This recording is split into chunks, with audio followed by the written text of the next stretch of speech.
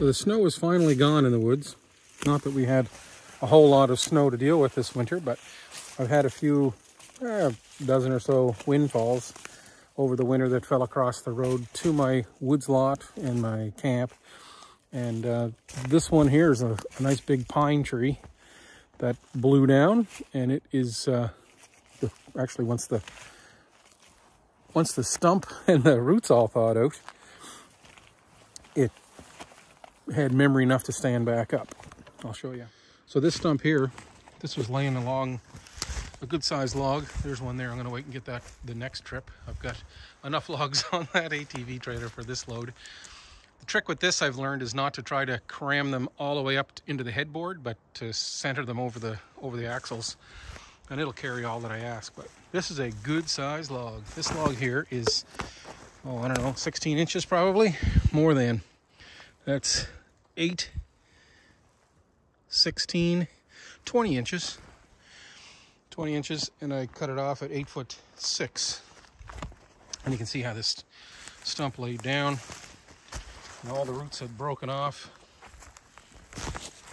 This was probably Hurricane Fiona. That was my guess anyway. But it's a white pine. I got 4 good logs out of it, and it's just going to go to waste. It would end up just laying in the woods for rot. So I cut the limbs off of it and left the limbs for rabbit habitat.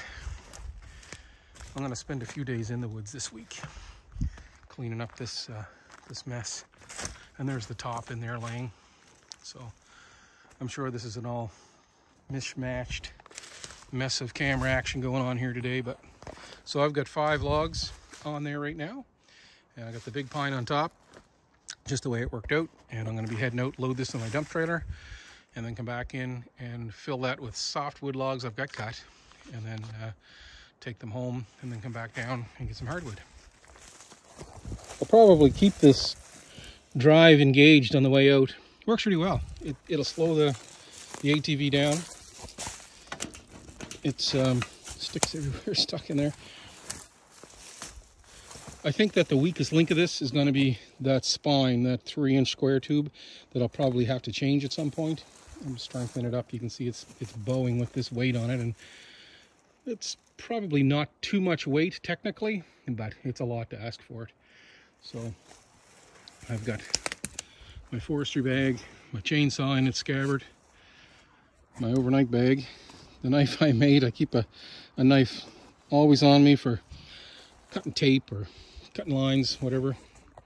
I keep the hydraulic power pack for that ATV trailer right on board in the front, and I run it about a 1/3 throttle probably. I have the remote in my hand as I'm driving, so I can engage the 4-wheel drive. The middle one engages the wheels, and this fellow right here, the far left one, is forward and reverse. So it'll push the ATV. Even when the ATV's in park, this ATV weighs over 1,000 pounds, and it'll push it with this weight on it anyway. It's got lots of traction, and it'll push this ATV into the woods and upside down if I wasn't paying attention. So anyway, may as well get out.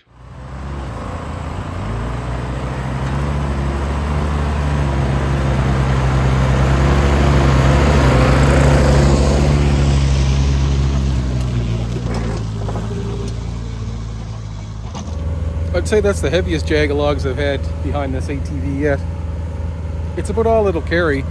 I can put this much weight behind my tractor with no problem, but the ATV is a lot lighter.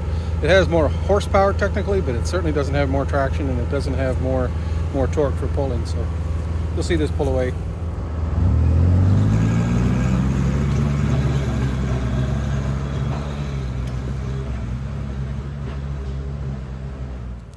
I think it's really good for the road to take that ATV trailer and the ATV.